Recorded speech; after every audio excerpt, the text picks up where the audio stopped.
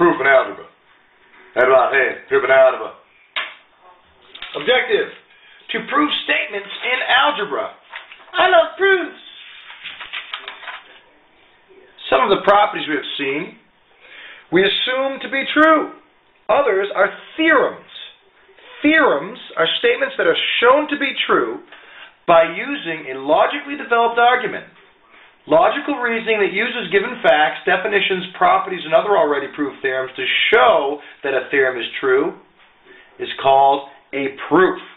So what we're going to do is some proofs. We're going to prove why things are true by using properties of numbers and also other theorems. Okay, that's what proofs is. You're proving it logically. All right, meaning you can't make any steps unless you can prove it true. Okay, you're using this logical. You're arguing here, right?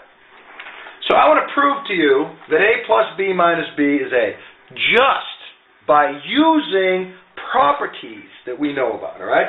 So let's see if I can do this for you. All right. Well, let's see. Let me rearrange this. This is the given problem, and I want to say that that equals the following. Now, what says that subtraction is the same thing as adding the opposite? What was that? Wasn't there a definition we know? Yeah, that's the definition of subtraction is what allows me to do that. Now I'm going to say, okay, now I've kind of changed it a little bit. Now let's change the grouping here. I'm going to switch groups. I'm going to change the association here. Do you remember what property says that I can change the grouping and associate different ones? That was my hint. The associative property, right, of addition. Well, then there's another property. What's the property that says that a number plus its opposite is 0? Well, the properties of opposites, right? We kind of did a double here. We used the property of opposites, and then we substituted in. Because we knew that this is equal to 0, right? And finally, what tells us that any number plus 0 is that number? Well, that's the identity property of addition.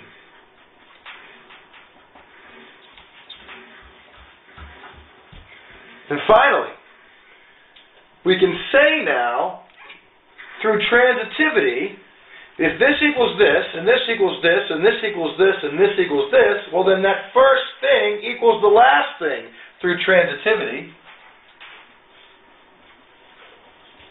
And therefore, A plus B minus B is equal to A. Transitivity. Oh, well, kind of messed up. But, see if we can do another one. Let's prove if A equals B, then negative A equals negative B.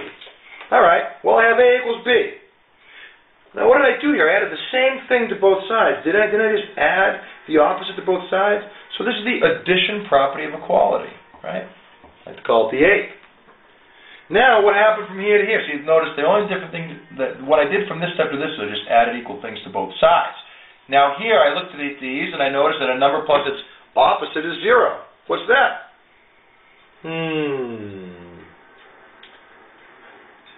Property of opposites. Yes.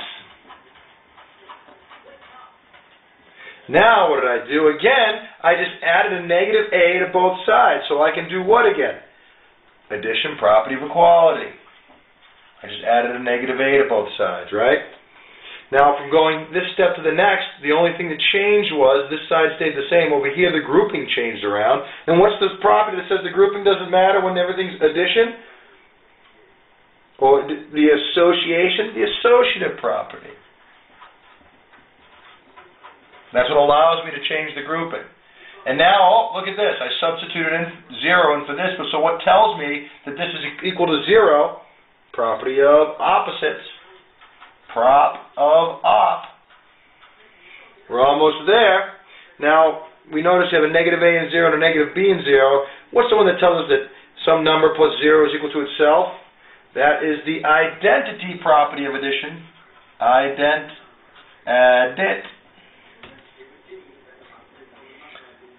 And finally, I put 1 on one side, 1 on the other. What did I do? Symmetry, when I flip it, right?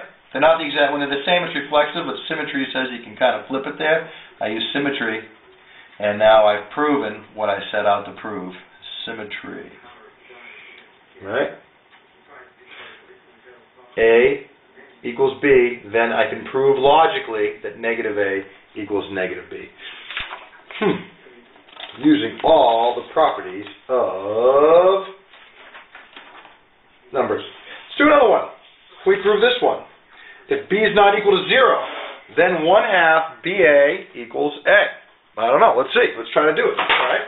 Got to work on it.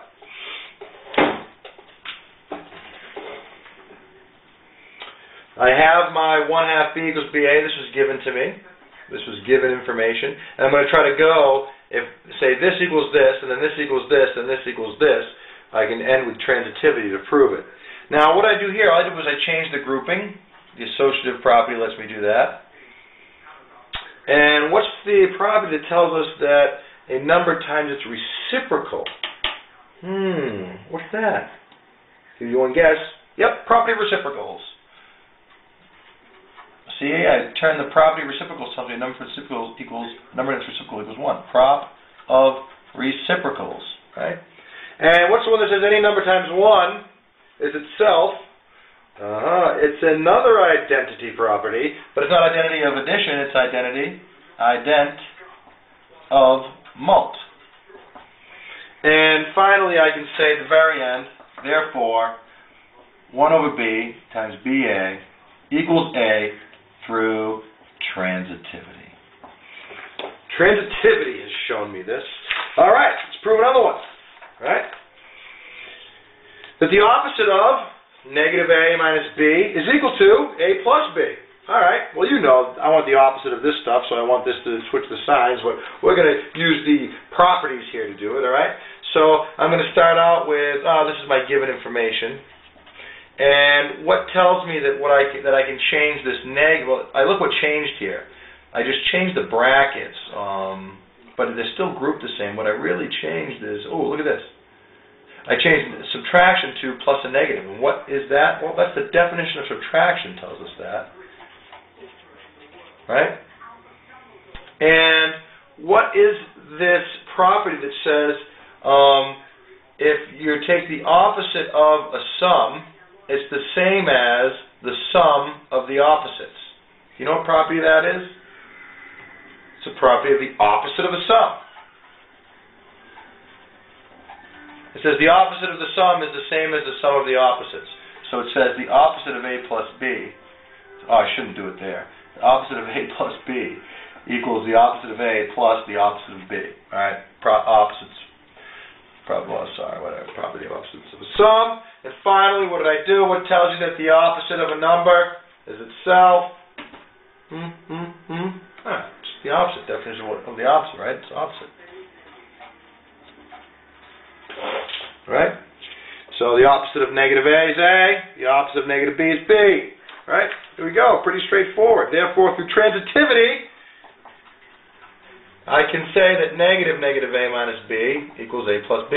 Well, anyway, these are different things, but how can it help us? Well, sometimes you want to solve this. I want to say prove if 6x minus 4 equals 3x minus 22. Now you guys are like, oh, this is the meat and potatoes. You're all excited. I know you are. You're like, whoop-de-doo!